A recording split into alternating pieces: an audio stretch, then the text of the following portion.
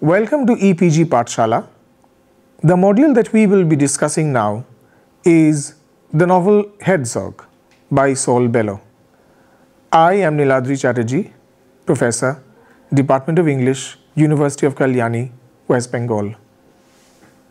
Saul Bellow is perhaps one of the best known Jewish writers to have come out of the United States. In order to understand Saul Bellow and in order to contextualize his writing, we really have to understand exactly what it means to be Jewish. What it means to be Jewish is that you are basically diasporic. What do I mean by that? What I mean by that is that the Jewish people have for many centuries, or rather had for many centuries, lived in other countries because they did not have a homeland to call their own. It is only in the 1940s that they got their own homeland, which is in Israel. So, if you look at it very carefully, you are going to find Jewish writers, Jewish artists, Jewish painters, Jewish singers all over the world. Saul Bellow is also one such Jewish writer. He was born Solomon Bellows on 10th June 1915 and he died on 5th April 2005 after living a life of personal turbulence and literary exuberance. He is hailed as one of the pioneers in the field of long narratives in American fiction. Firmly belonging to the Jewish tradition, Bellow was born in Canada, but along with his parents, he emigrated to America when he was 2. He was an anthropology and sociology student. And I think this is where we would perhaps have to pause a little to try and understand what it means to be an anthropology or sociology student. You see, somebody who is a student of anthropology basically studies how man has evolved on Earth. So he looks at the way in which over many millennia, over many centuries, how has man evolved? How has society evolved? This is something that an anthropology student is interested in. So who is a sociology student? Somebody who studies sociology is interested in the way in which society has evolved. So therefore a sociology student is interested in the way in which, say for example, the family has evolved, the community has evolved, how has identity evolved. All of these are of interest to the sociology student. So you see that by the time Saul Bellow had started to write fiction, he was already trained in anthropology and he was already trained in sociology. So he already understood how society works and he already understood how the human being functions here on Earth. There are several novels of Saul Bellow that one could talk about. We could certainly start by talking about Dangling Man, which was published in 1944. Then comes The Victim in 1947. The Adventures of Ogie March, 1953. Seize the Day, 1956. Henderson the Rain King, 1959. The novel that we are going to discuss now, Herzog, 1964, which incidentally also won the National Book Award. Mr. Samler's Planet, 1970, also winner of the National Book Award. Humboldt's Gift, 1975, which won him the Pulitzer, and More Die of Heartbreak in 1987. So if you look at that list, you will find that he has been writing for several decades. He started writing in 1940s and he continued writing all the way into the 1980s. So therefore his career spans across 4 decades. That is something that I think I would want you to keep in mind because it shows you what an extremely prolific writer he was and how regularly prolific he was. So he was constantly on the work at one novel or the other, and that kind of hard-working ethic of Saul Bellow is something that you should absolutely keep in mind.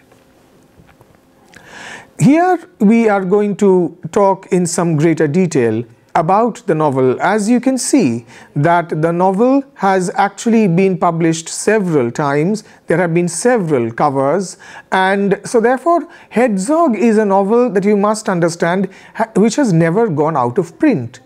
There have been repeated editions of this particular novel, so there is something clearly enduring about the novel which keeps it permanently in print, and I think I would want you to know that. Let us talk a little bit about Herzog's literary style. The fact that he graduated from Northwest University with anthropology honors made the critics observe that his training in anthropology influenced his literary style. Yet Bellow himself admits that he wished to become a writer after he had read H.B. Stowe, Harriet Beecher Stowe's Uncle Tom's Cabin, thus confirming his definite American tradition. However, the observation about the anthropological aspect does not seem to work on the style of Herzog, which is highly unorganized. Now we move on to an understanding as to how the novel works. Here, I think it is important for us to very carefully try and understand the family chart of Herzog, because if you keep the family chart in your mind, then it is going to be easier for you to follow exactly which character fits in where. So if you consult the family chart, then you will find that right at the top of the family chart is grandfather Herzog and grandmother Herzog. Now from here you are going to see that there is a branching out of father Herzog and Zipporah. Now Zipporah is of course father Herzog's sister. Father Herzog is married to mother Herzog, and there is also Tauber Herzog, and so therefore that is something that we really need to keep in mind. Father Herzog, by the way, he certainly has a name. He's called Jonah. Now Jonah, on the other hand, Jonah and mother Herzog, who by the way is not named, they have about 4 children. They have 4 children. So there is Shura Herzog, then you have Helen Herzog, then you have Moses Herzog, and you have Will Herzog. So therefore we are looking at 4 siblings who are born to father and mother Herzog. Father's name of course is Jonah. And this is where I think it becomes a little complicated, but I think we still need to keep that in mind. You see, this is where we have to look at the way in which Helen Herzog functions in the narrative. Because Helen Herzog, her friend is Valentine Gershbach, yes, and then we have Helen Herzog is also in a steady relationship with somebody else, and they are also married. Then you have June, the daughter of Herzog. You also have Louis Asfelter, who is a friend of Helen, and you have Nachman, who is also a friend. On the other hand, Helen Herzog has a brief relationship with Sono. Then you've got a sexual encounter on tour. Then you have the sexual encounter on tour with Wanda, and then of course there is the sexual relationship with Ramona. Now these are the relationships that are carried out by Helen Herzog, and of course Helen Herzog's son is Marco, son of Herzog. Now we move on to the various characters. As you are already aware, there is Herzog, Madeleine, Ramona, Valentina Gershbach, Phoebe Gershbach, June, Marco, Daisy, Will, and Shura. Now we move on to the various ways in which Saul Bellow is trying to experiment with narrative technique. There is, for example, the interior monologue. What is an interior monologue? An interior monologue is when you are talking to yourself. You are talking to yourself silently. That is to say, you're not actually saying something loudly. You're actually telling this to yourself. So when you speak an interior monologue, only you can listen to your thoughts. Nobody else can. That is called an interior monologue. Stream of consciousness technique is something that you have already heard about in other modules, but I think I should remind you what the stream of consciousness technique is. Stream of consciousness technique is actually an attempt on the part of the writer to imagine how thoughts follow one after the other in our head when we are thinking. Because you have to understand that when we think, our thoughts are not always serially, logically chronologically organized. We think of one thing and then that leads to another, and there may not always be a logical link between one thing and another. So this almost random stream that characterizes our consciousness is something that is usually called the stream of consciousness. Flashbacks is something that you are already going to be familiar with from your watching of movies. It is actually looking back on something that has already happened in the past. That is a flashback. Epistolary technique, this is something which is at least 200 years old, and of course Saul Bellow definitely uses it. What is the epistolary technique? Epistolary technique is when you are using letters written by various characters to bring about the character's point of view, to further flesh out the character's identity. That is the epistolary technique. So therefore, you are going to read in your life many novels in which characters are writing letters to one another. This particular technique of revealing a character through the letters written by them is the epistolary technique.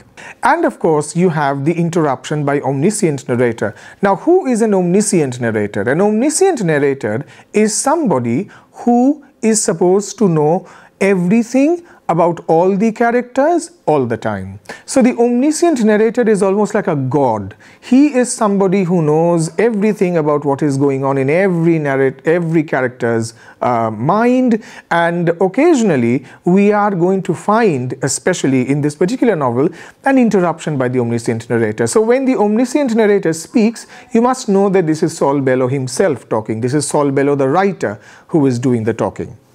Moving on, I think there needs to be some discussion of the title. Where is the title coming from? Moses Herzog was the name of a minor character, a grocer and a victim of Irish anti-Semitism. Bellow's use of this name has led to obvious comparison of Herzog to Ulysses. Bellow's use of the name Moses for his Jewish protagonist of Herzog clearly indicates that his concerns will be the themes of slavery, freedom, wandering. The biblical parallel is meant to give stature to the present character, especially when we realize that there is another affinity between the past and present Moses. So when the Bible, or to be more specific, when the Old Testament is being invoked, what is really happening is that the novel is getting a dimension that it perhaps would not have had. So therefore, this is what Saul Bellow is doing. He is trying to infuse into the novel a certain sense of the biblical. Now when you talk about biblical, that automatically invokes history. It also invokes notions of slavery, of freedom, of wandering. What exactly do we mean by that? Well, those of you who are familiar with the Bible already know that it was Moses who actually requested the Pharaoh of Egypt to release the Jewish people, because the Jewish people were slaves in Egypt. And so what Moses did was he requested the Pharaoh to release the people. Pharaoh, of course, steadfastly refused. When the Pharaoh refused, there were many natural disasters, and as a result of which the Pharaoh agreed. But then once the people started to go, the Pharaoh also pursued them, wanting to kill them. And this is where you have that extraordinary event in the Old Testament where they had to cross the sea, and this is where Moses ordered the sea to part. So what happened was that the sea parted, and through that parted region, everybody was rescued into safety. But once they had all crossed the area of the sea, the waters closed in again, so all of the army of the Pharaoh perished. So here you have slavery, you have freedom, but once they were free, you must remember that they didn't have a particular country to go to, because there was no country that belonged to them. So for many centuries, for many millennia, the Jewish people did not have a homeland. And we have to keep this in mind once we come to the novel. There have been many adaptations of this novel. Say for example, the plot of the movie A Serious Man from the Coen brothers is partly similar to the plot of Herzog, as the main character in both the film and in the novel is a middle-aged Jewish professor whose wife leaves him for their family friend. In both, the wife asks him to leave his own house, and he passively agrees without arguing. As a consequence, he teeters on the verge of losing his mind, and his academic career suffers.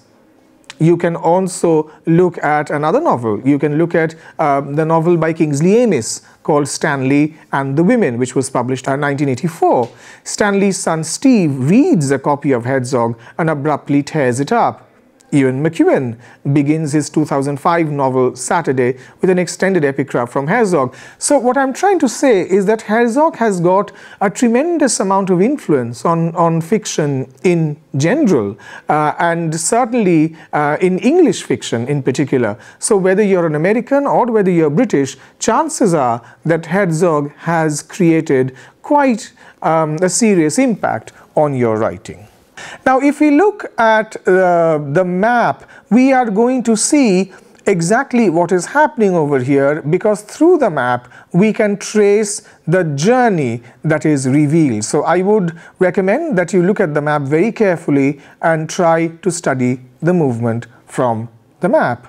There are several symbols and motifs, and I think there is a constant reference to letters, and this is something that I have already talked about, Saul Bellow's use of the epistolary style, and of course there is also an enormous amount of the way in which Saul Bellow deals with the subject of women and with sex. So therefore there is a lot of sexual activity in the novel, and you can, if you want to, certainly do a feminist reading. It would be interesting to see what you think of the way in which Saul Bellow treats women as people and how he treats sex.